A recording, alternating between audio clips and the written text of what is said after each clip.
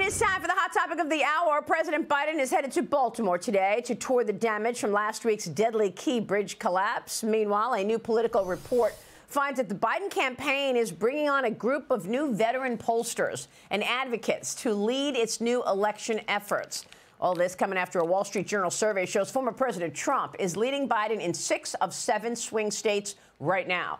A new Rasmussen poll also finds Trump has a double-digit lead over Biden among Hispanics. Black and Asian voters also seen shifting now to Trump and to Republicans. A new Gallup poll shows Republicans are more enthusiastic about voting this year than Democrats. We're lucky to have Lee Carter this morning in the studio. Lee, your reaction to all of this? So I think it's really important for Joe Biden that he gets some new pollsters. He obviously hasn't been listening to them. Whenever he's asked about, or any of his people are asked about the poll numbers, he said, I don't really believe them. So he has to start waking up to it. And the pollsters that he's hired aren't just people who are going to be reading the numbers. They're going to be giving him advice on how he needs to shift strategy. And it's very clear that he has been very out of touch with the American people. He keeps saying the economy has never been better, and yet people haven't felt worse about it. He keeps saying that immigration is going to be fine, and yet it's not going to be fine. He blames it on the Republicans, and people blame it on him. So he's got to get some pollsters who are really going to give him advice and guide him towards what he needs to do.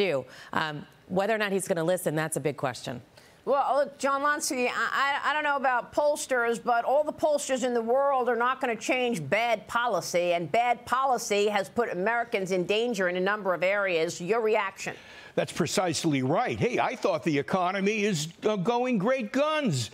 I thought that Donald Trump is a racist, and yet we have Hispanics and other minorities shifting towards Donald Trump in great numbers. So there's something really wrong here. I think they're also troubled by the rise in crime. They're troubled by cultural issues. And Absolutely. all of this is working to the advantage of Donald Trump.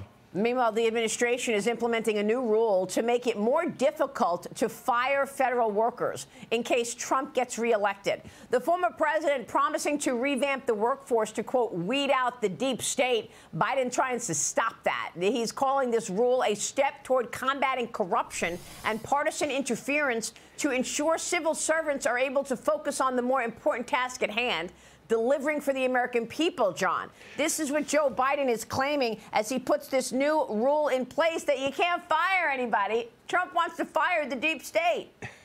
Well, yeah, this is what he wants. He wants to get their votes. He wants to be more confident of getting those votes in Washington, D.C., that company town for the Democratic Party. Let's not, be too naive. What we want to recognize is that one of the reasons why we have this huge federal deficit is because Joe Biden engages in borrowing money via the federal government to buy votes, in effect, to keep the Democrats in power. What do you think, Lee?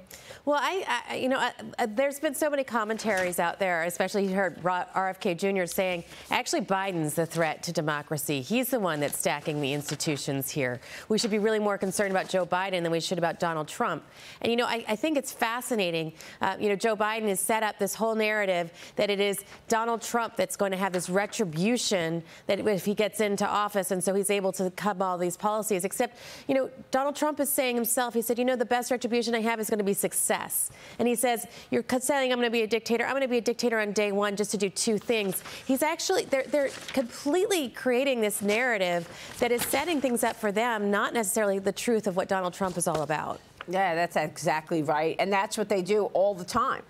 Set up this idea that Trump is the threat to democracy as they try to pack the Supreme Court, as they try to take his name off the ballots, and they do everything possible that is a threat to democracy. That's right. And interestingly enough, the polling now suggests that Republicans are as concerned as Democrats about the threat to democracy. And that's so much of what Joe Biden's message is about. Well, actually, it's Republicans are starting to say, you know what? We're concerned about democracy. We're concerned about our voice being heard. We're concerned about the institutions. And so this really could backfire on Joe Biden.